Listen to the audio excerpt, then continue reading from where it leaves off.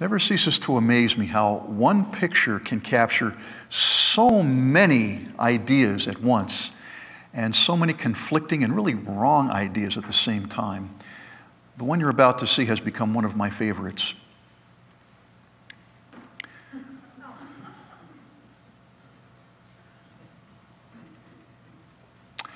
Those of you who know what it means to have employees who only get busy when you have to be there know how frustrating that can be.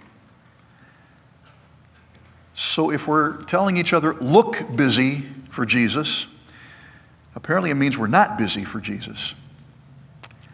That can be a problem because we're acting as if he doesn't really see us now, so when he does show up, we better look busy. So what exactly does it mean that Jesus is coming and we need to be about whatever it is he wants us to do? We've looked at some ideas about the end times and come to the conclusion that Jesus doesn't want us trying to figure out what all these symbols represent so that we can figure out who is what. What he really wants us to do is to be about living our daily lives as people who know him. And by doing that, we'll be ready when he comes, whenever it is. So in Mark chapter 13, Jesus has just finished teaching in the temple. And in Mark 13, beginning of the first verse, you're welcome to follow me if you would choose to. As Jesus was leaving the temple, one of his disciples said to him, "Look, teacher, what massive stones, what magnificent buildings." And we have to admit, the temple of Herod was one of the most magnificent structures of its time. It got people gazing at it, amazed at this temple that had been raised for God. "Do you see all these great buildings?" replied Jesus. "Okay, Lord, we see it. It's beautiful. It's magnificent." "So?" "Not one stone here will be left on another. Every one will be thrown down. This beautiful, magnificent structure is going to be destroyed." Okay, the temple is the center of worship. This is where God lives. You're telling us that God hasn't even got what it takes to protect his own temple? Jesus has really rattled the disciples to their very core again. And so, continuing in Mark 13, as Jesus was sitting on the Mount of Olives opposite the temple, looking at this building, Peter, James, John, and Andrew asked him privately, "Tell us, when will these things happen? And what will be the sign that they are all about to be fulfilled?" Signs of the end. This desire to know what the end will be like and how we can get ready for it. That desire has been with us for a long time. Anybody here see the eclipse? We were fortunate to get a pair of those really cool, cheap-looking sunglasses that apparently you'll be able to hang on to until the next eclipse.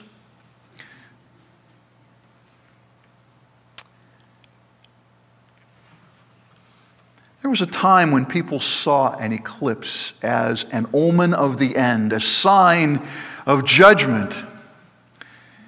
Well, now we understand what an eclipse is, and I believe that the Word tells us that such overwhelming manifestations, and it really was an amazing thing to see, were not designed to focus attention on the thing itself. It was designed to point past itself to the Creator. This happened, and we understand the moon's orbit. Being elliptical, it will occasionally pass in front of the sun, and the shadow makes it look like something terrible has happened to the sun. That isn't the case, but it's designed to say God is so faithful that he regularly allows this to happen because of laws that have been established in creation. The eclipse wasn't designed to look at the eclipse, it was designed to point us to him. But far too many folks get wrapped up in the creation and ignore the Creator. And so perhaps the most important sign of Jesus' return that people actually notice is the way Jesus' followers deal with crises in their daily lives. At a meeting of the Continental Congress, a severe storm darkened the skies to the point that the people actually feared the end of the world had come. And in the panic and the calls to adjourn, the Speaker of the House, a man named Davenport, called for order. And he said, either this is the end of the world or it is not. If it is not, we have nothing to fear. If it is, I choose to be found doing my duty at my post. And he called for candles to be brought. It wasn't the end of the world. But even if it had been, he gives us the right idea. The end of the world doesn't mean panic for the believer. It means we're going home. But until then, so the disciples asked about the fall of the temple and the end of the age, and Jesus gave them some signs. These are things that will mean the temple is about to fall. And in Matthew 24, he listed those things. But then interwoven were some things that didn't directly apply to the temple. They applied to the end that we are looking for. And whether or not Jesus' prophecies related to the temple or related to the end of time that we're looking for, Jesus' command to his disciples was not figure out these prophecies. It was not, when you see these things happening, panic. Jesus' command to them was, when you see these things happening, watch. It's just the beginning. Watch. So after his resurrection, Jesus met with the disciples several times, and on one of those occasions they said, okay, Lord, is it time for Israel to become its own nation again? Is this the time you're going to restore the nation to Israel? Will the kingdom of Israel become a nation again? And Jesus said, that's not your business. But what is your business is that when the Holy Spirit comes on you, and he will in a short time, you are to be my witnesses. Let me see again. How many of you actually saw the eclipse? Anybody here see it on TV? So if somebody asked you, what was the eclipse like? You could tell them, right? Okay. If somebody asks you, what's life with Jesus like? What would you tell them? Please understand, not the thing you're supposed to tell them. What has your actual experience of Jesus been?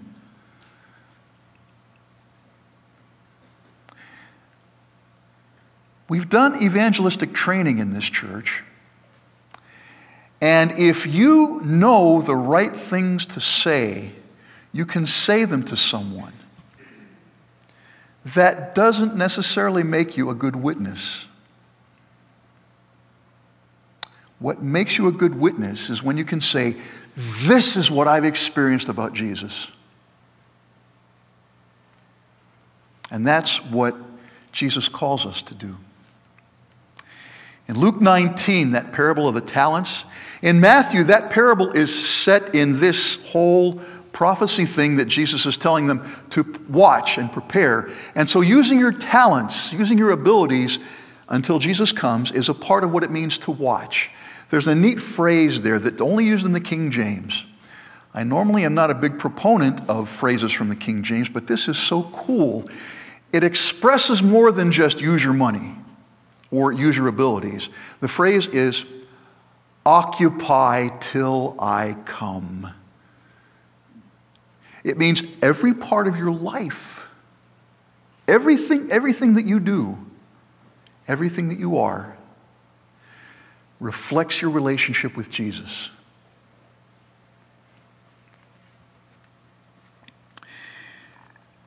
Daniel had received these amazing visions because he was praying.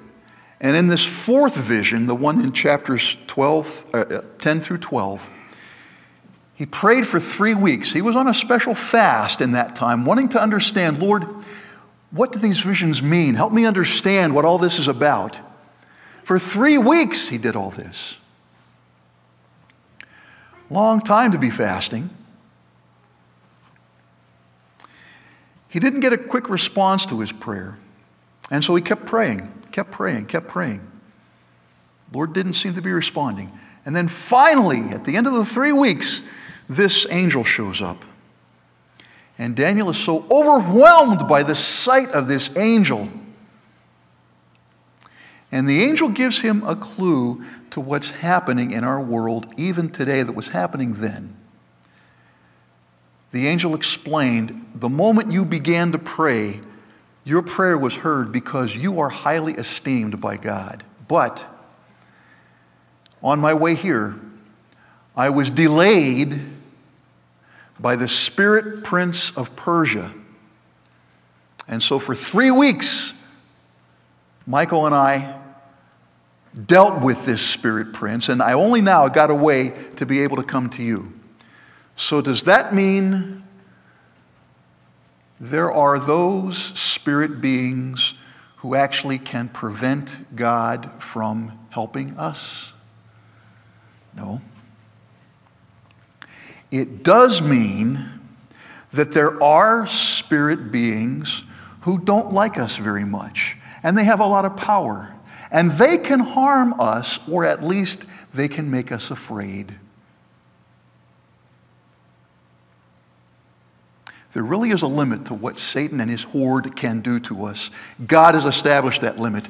But the thing he can do when we let him is to make us afraid, or impatient, or lustful.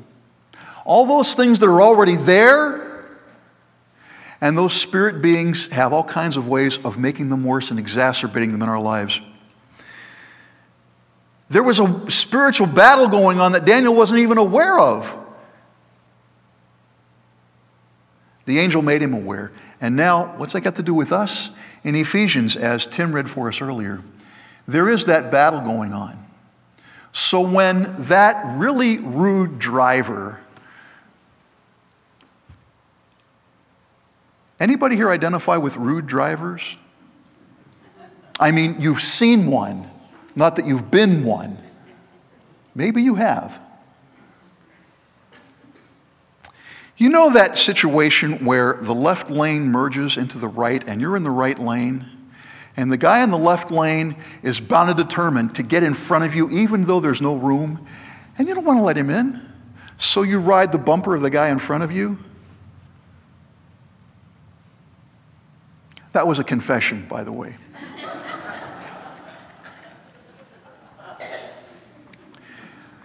Those very situations, you know, the decent thing, the courteous thing, the Christian thing to do would have been just to back off and let this guy in, because at some point I'm going to be in that same situation hoping somebody will let me in. I'm not sanctified, holy yet. Those very kind of situations, those are the places where spiritual warfare is going on. It doesn't look like it. It just looks like some rude guy who's trying to butt in. By the way, I didn't let him in. I'll finish the story quickly. Didn't let him in, so he got in behind me, cursing me through his open window the whole time. And then as we got past that single lane, there was a turning lane. I'm parked. He pulled up beside me, rolled the window down, and I wish I could let you know what things he said. And this went on while this light is still red. That was the longest red light I've ever been in my life. And I sat and stared straight ahead.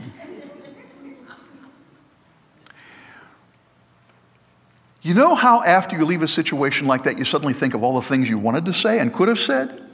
And I realized all it would take would be for me to say the wrong thing at the right time, at that time. And somebody decided that his 357 needed exercise. Okay, that's one concern, but more important than that was the way I dealt with that man going to help him discover Jesus? I'm thinking not. All that took place in that one instance that I felt was just my not being polite to a very rude driver. There was spiritual warfare going on. In the same way that when your kids really get under your skin, or your parents get under your skin, or that neighbor that you wish to goodness would curb that dog gets under your skin. It's not just that there are annoying people around. Remember what Paul said? We do not wrestle with flesh and blood.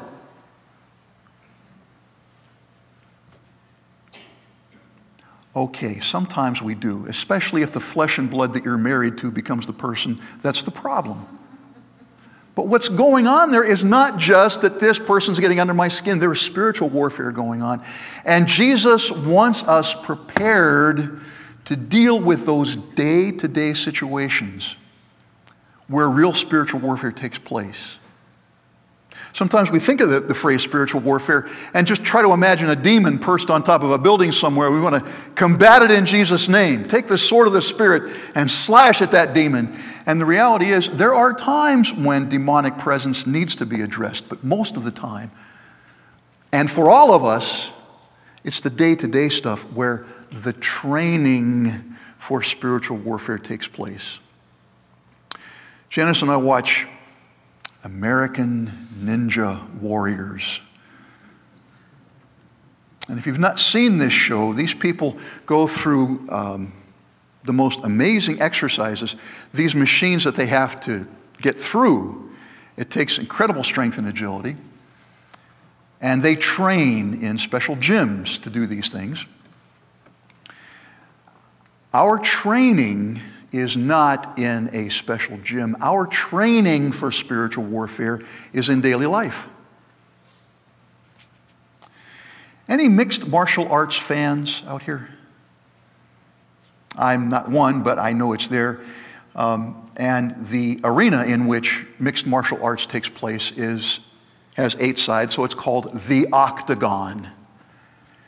And there, it's not just a matter of you against this machine that you have to deal with. It's an actual opponent who's against you. And the reality is we have an opponent who's against us every day, every moment of every day. And our training for this warfare is the same arena as the warfare itself, and that is daily life. So the training becomes a matter of taking that armor that Paul talks about in Ephesians and actually using it. Not the clunky stuff that Middle Ages knights wore. Not even the literal armor of a Roman soldier. That was Paul's pattern. What he actually wants us to do, and they're back in Ephesians 6 again. Stand firm. Oh, but Lord, she looks so good. I wonder what she would feel like with my fingers on her. Don't go there. That's where spiritual warfare takes place, here and here. But Lord, nobody's going to notice if I take this. That's where spiritual warfare takes place. Stand firm with the belt of truth buckled around your waist. How many ads are we exposed to in a day's time that tell us where to find happiness and has nothing to do with the reality of where to find happiness? What is the truth about this? That's where the battle takes place. Is this true? With the breastplate of righteousness in place. Proverbs said, guard your heart, for from it is the very wellspring of life. Be careful what you allow your heart to fall for. Your feet fitted with the readiness that comes from the gospel of peace. Do you have that kind of relationship with the Lord Jesus that when the time comes, you can tell someone about it? The shield of faith. Lord, I trust you. Satan's really giving it to me right now. meaning my temper is just about on edge and I'm ready to clock somebody. Lord, I trust you. Help me deal with this. The helmet of salvation. Those thoughts. One of my greatest challenges is that my mind tends to be constantly going, constantly. And what I feed into it affects it a lot.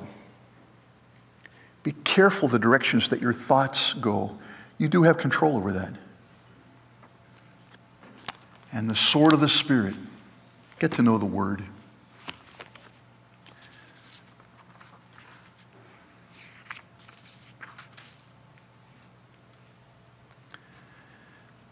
The eclipse generated a lot of interest around the country.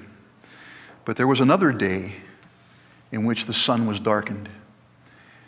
The day that Jesus hung on the cross. You cannot tell by looking at this picture that this is the Son of God dying for the sins of the world. But that's what was happening. It was the supreme spiritual battle.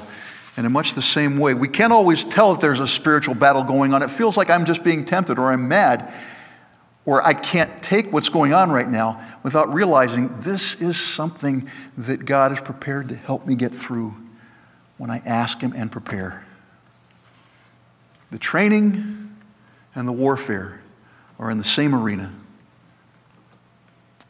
And Father provides what we need to get through this one. Pray with me.